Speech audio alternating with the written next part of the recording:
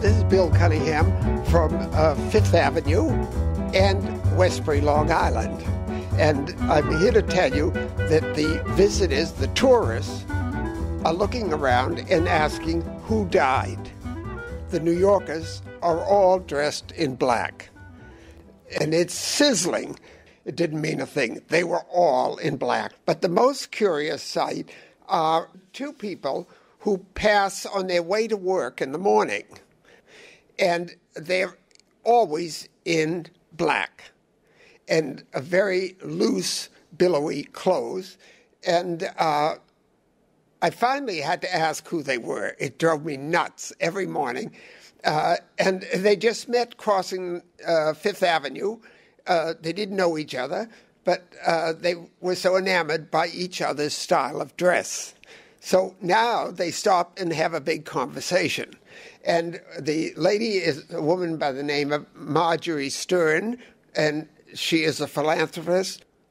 And the man is an artist and a designer, but they both have this style that even turns the head of jaded New Yorkers. I mean, you couldn't pull this off in Chicago even. I mean, people, they'd put you away. The artist is a man by the name of Timothy John, and he collects 19th century Asian men's clothes, particularly Chinese, Japanese, and Korean. And he doesn't wear them because they're too fragile, but he adapts new pieces, especially from a house by the name of Issey Miyake. And Mrs. Stern wears black and then often accented with gunmetal gray.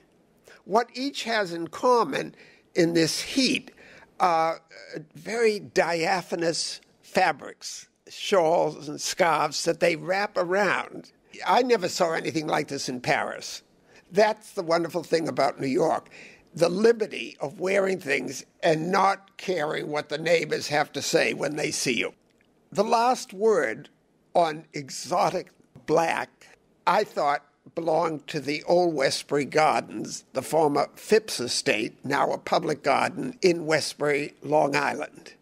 And there, the black irises. If you want to see something exotic, just rows of black iris. Nature really triumphs.